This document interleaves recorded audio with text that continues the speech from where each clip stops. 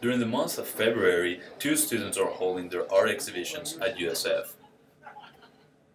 Lisa Stahl is in Jehske, the Jehske Fine Arts Center, and she is a graphic design major, and she's doing her thesis colloquium. It's going to be mainly a lot of her designs that she's worked on over her years here at USF.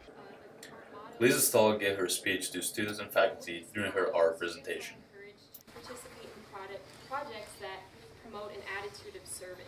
Denise Ferguson's over in the library, the Mears Library Gallery, and she has made pastel drawings with chalk pastel of Somali refugees that she's spent some time with. We sat down with Denise Ferguson to find out what inspired her art show.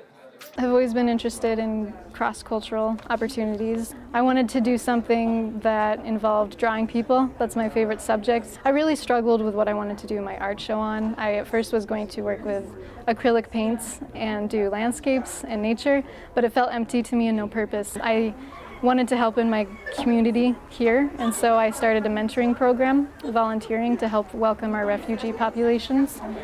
And that's been my inspiration of I'm wanting to share the people and the culture. It's based on the Somali culture.